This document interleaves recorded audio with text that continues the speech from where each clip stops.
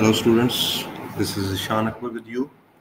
In today's lecture, we will discuss that how can we calculate the stress increase due to a point load applied on the surface of Earth. If a point load is applied on the surface of Earth, then the soil below this load will face or will sustain some increase in stress in effect with the previous stresses on any point below the surface of Earth. So to study this, we have a figure to explain the whole phenomena that will take place during the calculation of the increased stress below the point load.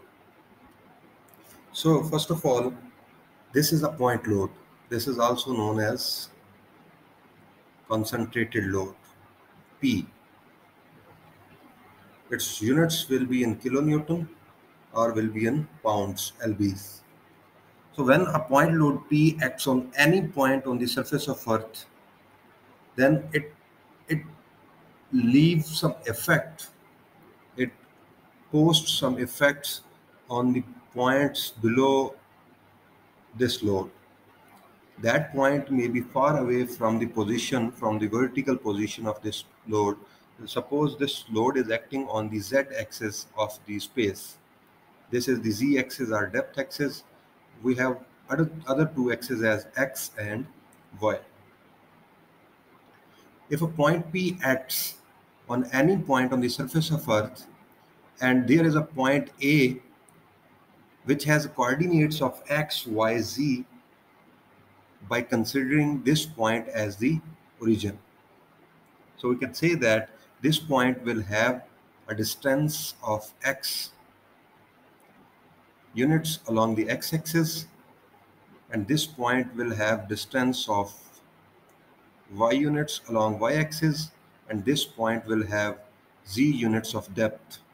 You can say here that this is the depth of this point, that is known as z from this load point on the surface of Earth. This is direct distance. You can say this as the distance from surface of Earth or the point of load to the point where we are going to calculate stress increase. This stress increase is normally denoted by delta sigma z. It means that change in stress at depth z. This z is for depth, this sigma is for stress, and this is for delta is for change. It means that change in stress at depth z. So if the point has three coordinates, so it is a special point, it is in space. It has three coordinates as x, y, and z, and we have to calculate the stress increase at this point. This point may be on this side, right side, this may be on left side, this may be somewhere here, but wherever it is, it will have three coordinates. If it is along the z-axis, then x and y coordinate will be 0, and if it is along the x-axis, it is on this axis, so y and coordinate will exist, but y and z coordinate will be 0 and x coordinate will exist only. So if we have some point that has all three coordinates or some of these coordinates, if we have a point which has x, y, and z, we can calculate the stress increase. If we have just x and y and don't have z, we can calculate, don't have z means 0z. And if we have y and z and x value is 0, we can calculate the stress increase. If we have x and z, y is 0, we can calculate increase in stress at depth z. So the one thing that must be known to a person is depth of the point at which we are going to calculate the stress. And if x, y are not given, then we will consider that this point lies exactly below P point, this concentrated or point load along the z-axis. So x will be 0 and y will be 0 in this case. So now we are considering that all the coordinates of the point A are existing. So we have x, we have y, and we have z. So how can we calculate if we have all these coordinates of the point A? So first of all, what will we do? We will use the simple formula, that is delta sigma z, that is equal to 3p. Here p is the point load, that may be in kilonewtons or that may be in lbs. So here we will put the value of p divided by this whole term is known as denominator. 2 pi is 3.1416. Z is the depth of the point. This is depth coordinate, and into 1 plus r over z raised to power square, and whole is closed with the power of 5 by 2. So simply we can do here is that we can extract this 3, 2 pi, these three terms are constants, and this term is variable, 1 plus r over z. So we can simply write 3 by 2 pi and 1 by r over z square plus 1 raised to power 5 by 2. These are just displaced with one another. There is no difference. R over z square plus 1 raised to power 5 by 2. So we call this as influence factor. This is known as influence factor or influence value.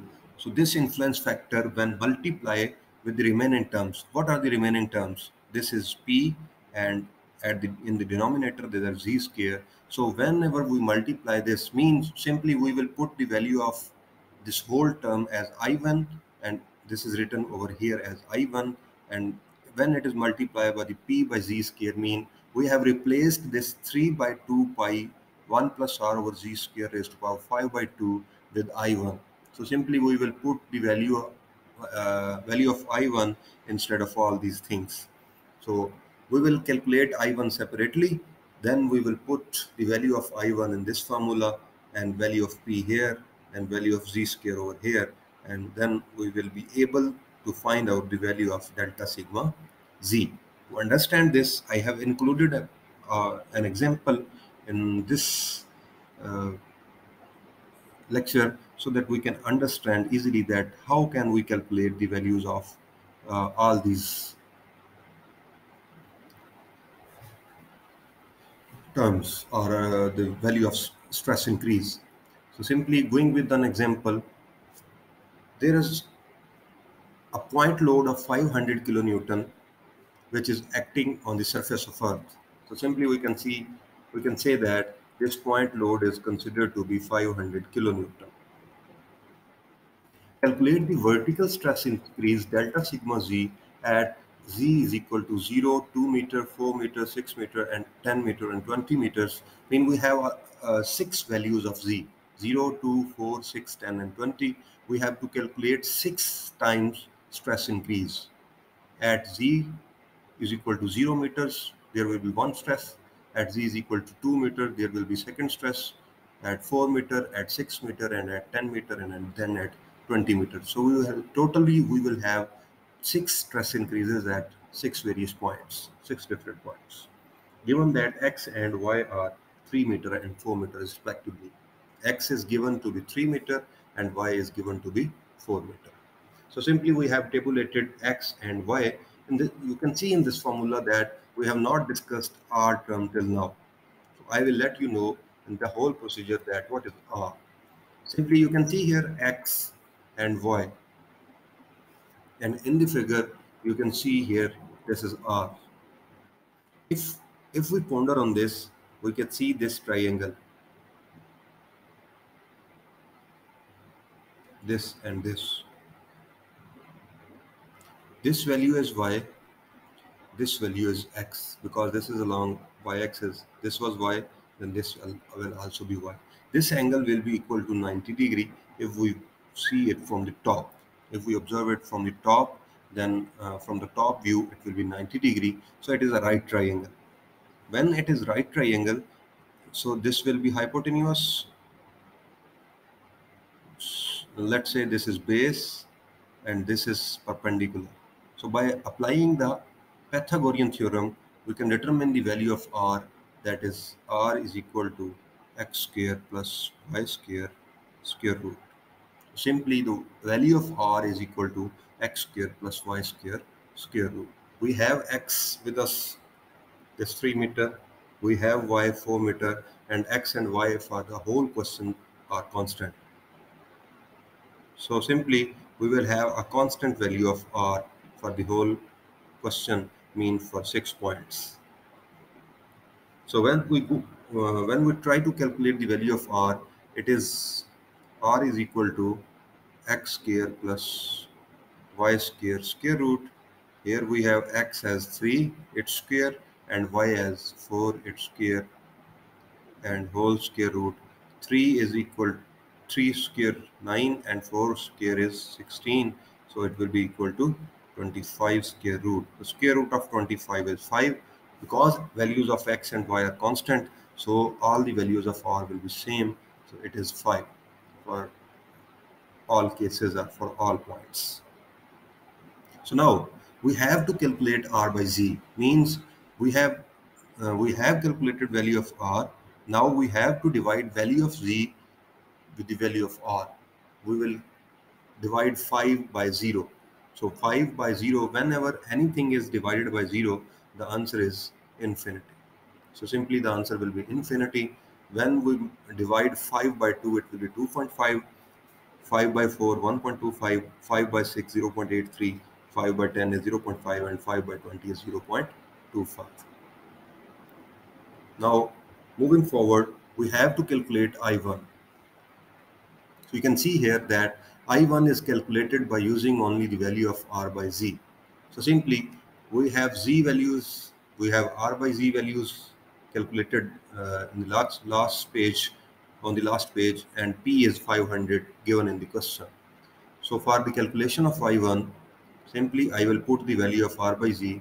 I1 is equal to 3 over 2 pi into 1 over R by Z square. What is R by Z? This is infinity. So simply I will write it as infinity plus 1 and raised to power 5 by 2.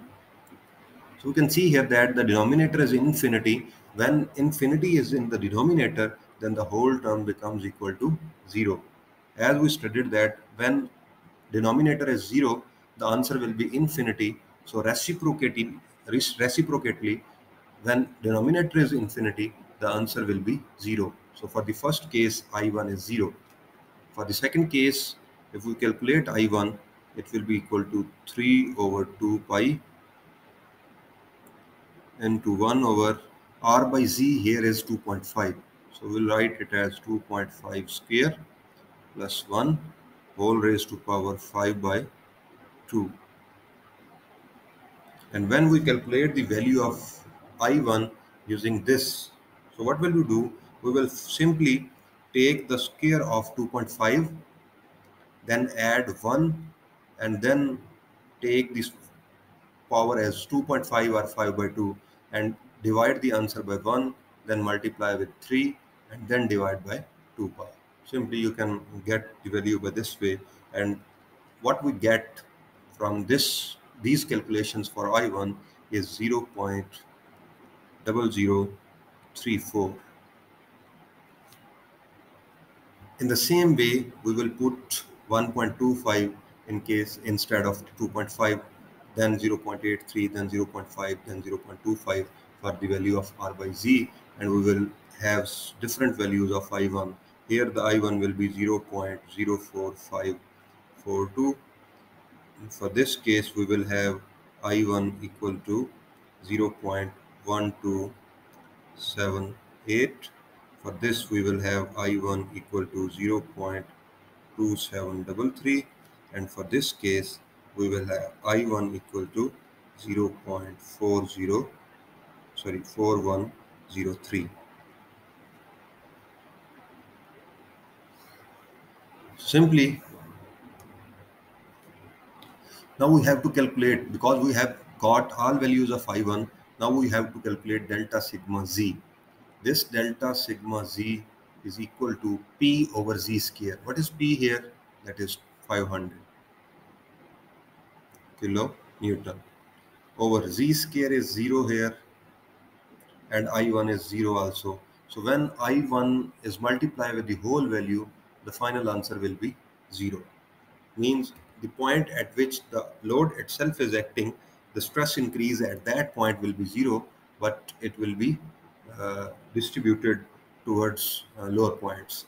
So simply we can calculate delta sigma z for next points. We can say as z1 delta sigma z2. 500 load is same, divided by z square. Z here is 2 meter. You can see the value of z. 2 square into I1 is 0.0034. The final answer for the stress increase at the depth of 2 meter will be equal to 0.4217. What will be unit? Unit will be simply, this has no unit. This value has no unit.